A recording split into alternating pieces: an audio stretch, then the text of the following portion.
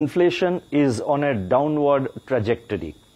At the current juncture, India's potential growth is propelled by structural drivers like improving physical infrastructure, development of world-class digital and payments technology, ease of doing business, enhanced labor force participation, and improved quality of fiscal spending.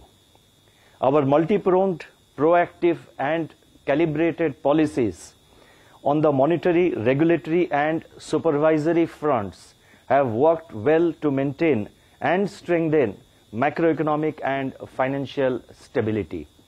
Let me now turn to the decisions and deliberations of the Monetary Policy Committee meeting, the Monetary Policy Committee, which met on 6th, 7th and 8th of February, that is culminating today. After a detailed assessment of the evolving macroeconomic and financial developments and the outlook, the Monetary Policy Committee, that is MPC, decided by a 5-to-1 majority to keep the policy rate unchanged at 6.5%. Consequently, the standing deposit facility rate remains at 6.25%, and the marginal standing facility, that is MSF rate, and the bank rate at 6.75%. The MPC also decided by a majority of 5 out of 6 members to remain focused on withdrawal of accommodation to ensure that inflation progressively aligns with the target while supporting growth. I shall now briefly set out the rationale for these decisions. The momentum in domestic economic activity continues to be strong. Headline inflation, after moderating to 4.9% in October, rose to 5.7% in December 2023. This was primarily due to food inflation, mostly vegetables. The softening in core inflation, that is CPI inflation excluding food and fuel, continued across both goods and services, reflecting the cumulative impact of monetary policy actions as well as the significant softening in commodity prices. The uncertainties in food prices, however, continue to impinge on the trajectory of headline inflation.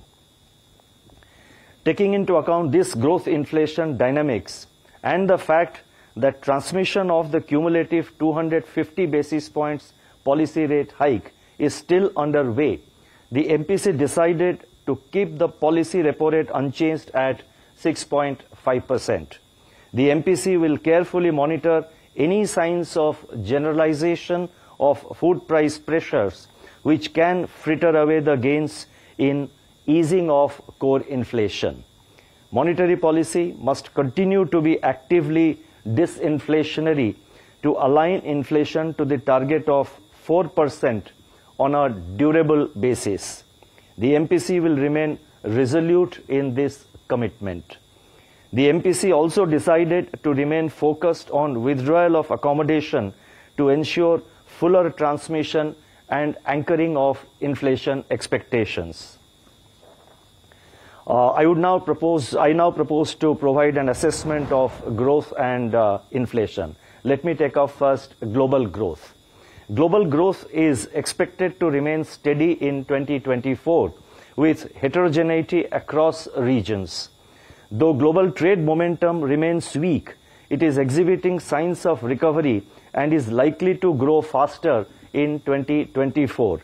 I would like to mention that, I am making several statements, and the supporting data for all the statements that I am making, all the sentences that I am reading out, the supporting data is provided in the footnotes. So therefore, those of you who are interested can refer to the footnotes for the backup data in support of whatever statements I am making here. So let me just restart so that there is continuity. Global growth is expected to remain steady in 2024 with heterogeneity across regions. Though global trade momentum remains weak, it is exhibiting signs of recovery and is likely to grow faster in 2024.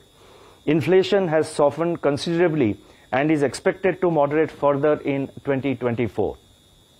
Financial markets are volatile as market participants adjust their expectations on the timing and pace of rate cuts by major central banks, who in any case remain cautious against premature easing in their fight against inflation.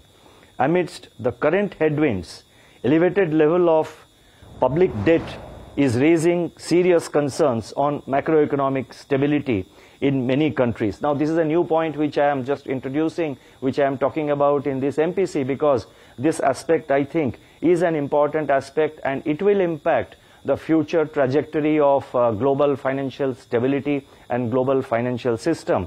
So therefore, this point I thought I must mention here as a part of the monetary policy.